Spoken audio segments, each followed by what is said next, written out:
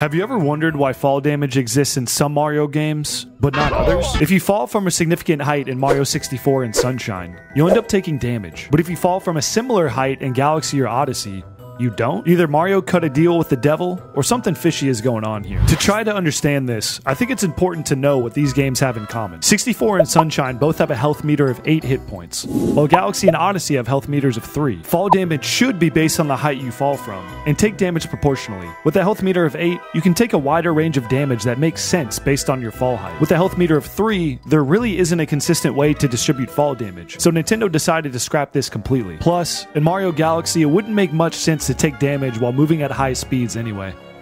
So next time you decide to jump from the tallest point in your Mario game, just be mindful of the game you're playing.